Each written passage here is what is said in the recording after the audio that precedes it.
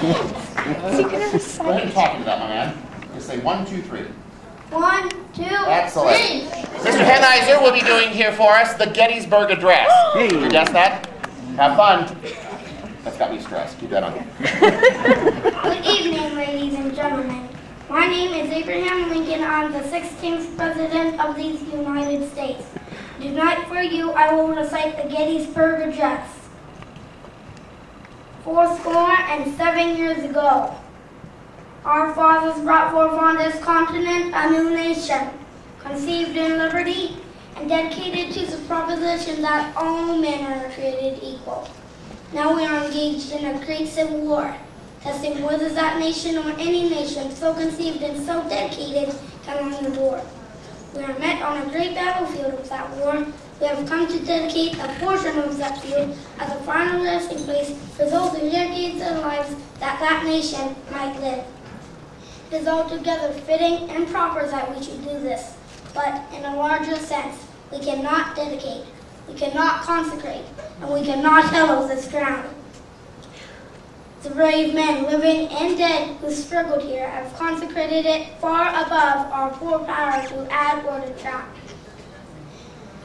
The world will little note, long remember what we say here, but it can never forget what they did here. It is for us a living, rather, to be dedicated here to the unfinished work which they who fought here have thus far so nobly advanced. It is rather for us to be here dedicated to the great task remaining before us, that from these honored dead we take increased devotion to that cause for which they gave their last full measure of devotion, that we here highly resolve that these dead shall not have died in vain, that this nation, under God, shall have a new birth of freedom, and that government of the people, by the people, for the people, shall not perish on this earth.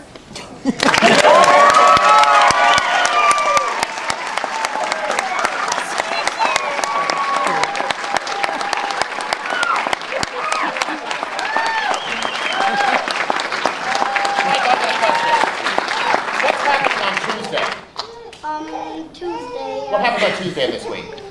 I think that... It involved your character. Yeah. Election. Yes!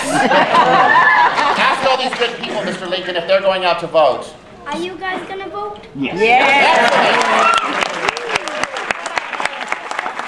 Let's have another round of applause for our contestant, AK.